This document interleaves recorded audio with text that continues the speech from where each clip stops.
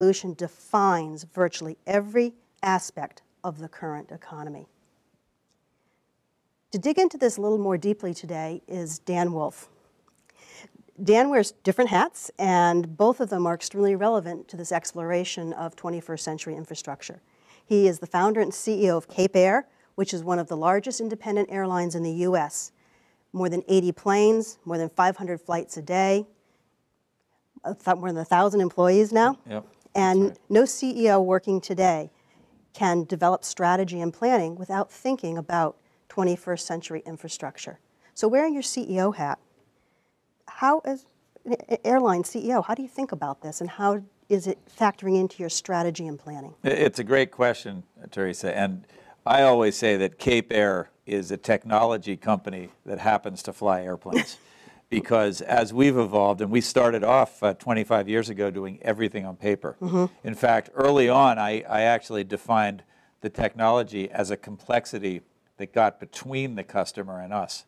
And it shows how far we've come in 25 years. Because from being sort of an unnecessary evil and a barrier between the customer, now those technologies have morphed into ways to actually build relationships and be a vehicle for good service and for us to run our business. So we truly are a technology company now that happens to fly airplanes.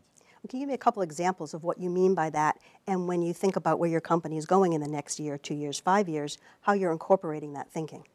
Great question. We use technology in every aspect of the business, but let me just use a couple of specific examples. The global distribution network that CapeAir is in that allows us to put our product on every supermarket shelf, if you will, in the world. So you're anywhere in the world now, you can go through any of the global distribution networks or right to the CapeAir website and buy our product, learn about us, join CapeAir with any other airline so that you have a seamless transportation, in theory, a seamless transportation experience. That wouldn't have been available a generation ago, certainly for a company our size. So what it has allowed us to do is put our product out there, but then the modern technologies, as they're continuing to evolve, allow us to build unique, specific relationships with each one of our customers. So that as opposed to throwing out a broad canvas, which is what it looked like before, now you actually can have a dialogue and a discrete relationship with every customer. That continues to evolve in really exciting ways.